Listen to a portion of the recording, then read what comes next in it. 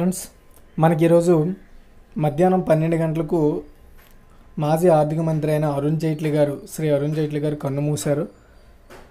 So అతనికి సంబంధించి ఈ వీడియోలో మనం ఒక 24 ఇంపార్టెంట్ ముఖ్యమైన క్వశ్చన్ అండ్ ఆన్సర్స్ని తెలుసుకుందాం అతని గురించి.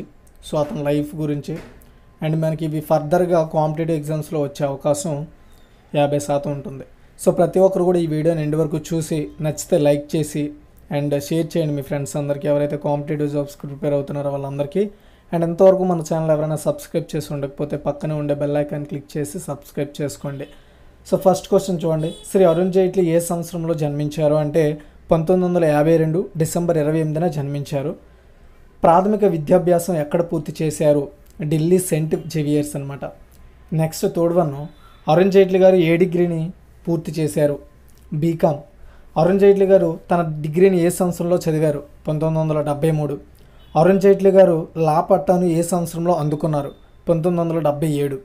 అరుణ్ జైట్లీ గారి శ్రీమతి ఎవరి కుమార్తె అంటే జమ్మూ కాశ్మీర్ మాజీ ఆర్థిక మంత్రి గిరిధారి లాల్ డోగ్రా యొక్క కుమార్తె అనమాట.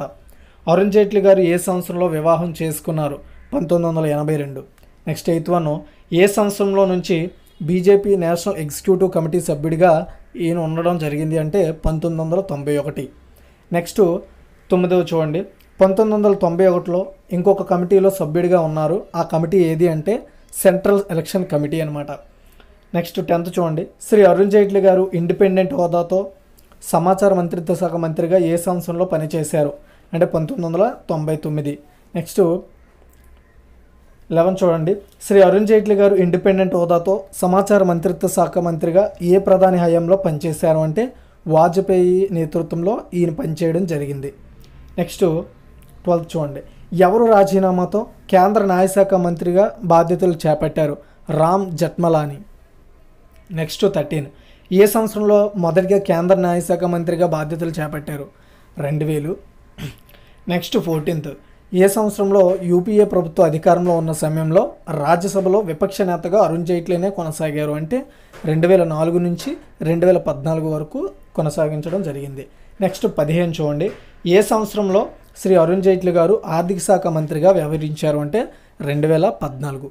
నెక్స్ట్ 16, ఎవరి నేతృత్వంలో శ్రీ అరుణ్ జైట్లీ గారు ఆర్థిక శాఖ మంత్రిగా వ్యవహరించారు అంటే ప్రధానమంత్రి శ్రీ నరేంద్ర మోడీ నేతృత్వంలో 2014లో ఆర్థిక శాఖ మంత్రిగా వ్యవహరించడం జరిగింది. సో ఇండియాలో జిఎస్టీ ఎవరి ఆర్థిక మంత్రిగా ఉన్నప్పుడు అమలు అయ్యిందంటే శ్రీ అరుణ్ జైట్లీ గారనే చెప్పుకోవాలి. నెక్స్ట్ 18th, శ్రీ అరుణ్ జైట్లీ గారు విద్యార్థి సంఘ నాయకుడిగా ఉన్న సమయంలో అరుణ్ జైట్లీ ఎన్ని నెలలు జైలు శిక్ష అనుభవించారు అంటే 9 నెలలు జైలు శిక్ష అనుభవించారు. నెక్స్ట్ ఎవరు ప్రధానమంత్రిగా ఉన్నప్పుడు శ్రీ అరుణ్ జైట్లీ 19 నెలలు జైల్లో గడిపారు? అప్పటి ప్రధాని ఇందిరాగాంధీ అనమాట. ఓకేనా, ఆవిడ ప్రధానిగా ఉన్నప్పుడు అరుణ్ జైట్లీ గారు 9 నెలలు జైల్లో గడపడం జరిగింది. సో దేనికి అంటే ఆవిడికి వ్యతిరేకంగా ఉద్యమాలు చేపట్టినందుకు.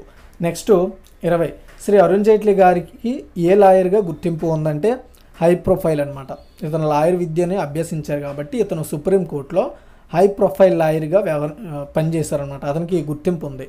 నెక్స్ట్ 21st వన్ చూడండి. ఏ సంవత్సరంలో విపి సింగ్ ప్రభుత్వంలో అదనపు సోలిటర్ జనరల్గా అరుణ్ జైట్లీ నియమించిందంటే 1989.